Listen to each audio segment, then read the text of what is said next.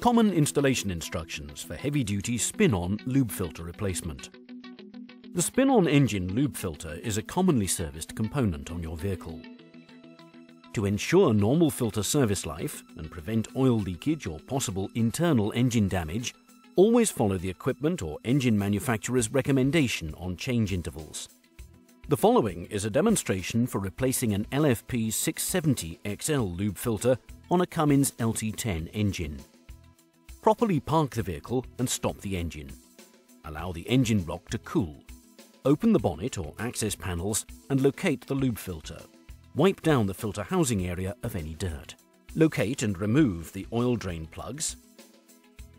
Drain the oil and reinstall the drain plugs. If the drain plugs have a crush ring or gasket, check for damage. If damaged, replace the ring or gasket. Loosen and remove the lube filter using an appropriate tool if necessary. Clean the mounting base, making sure the old filter O-ring seal is not stuck to the base. Apply a light film of clean oil or specific seal grease to the new filter seal. Note, never use ordinary grease to lubricate the seal. Inspect the new filter for proper size and seals. Screw the new filter on carefully, avoiding cross-threading. Note that on turbocharged engines, it may be necessary to fill the filter with clean engine oil prior to installation. Check engine manufacturer's recommendations. After the O-ring seal contacts the mounting base, tighten the filter per the instructions found on the filter or filter box. Do not over-tighten. Fill the crankcase to the recommended level with oil as per the manufacturer's specifications and install the oil fill cap.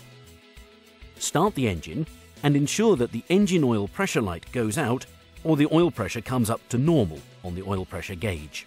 Turn off the engine and check the dipstick reading per vehicle manufacturer's instructions. Add additional oil to the engine if needed. Start the engine and check for oil leakage around the oil filter and drain plug. Turn off the engine and close the bonnet or access doors. Check local and government regulations for the proper disposal of your used oil and filters. To learn more about spin-on lube filter and other filter installations, visit www.luber-finer.co.uk.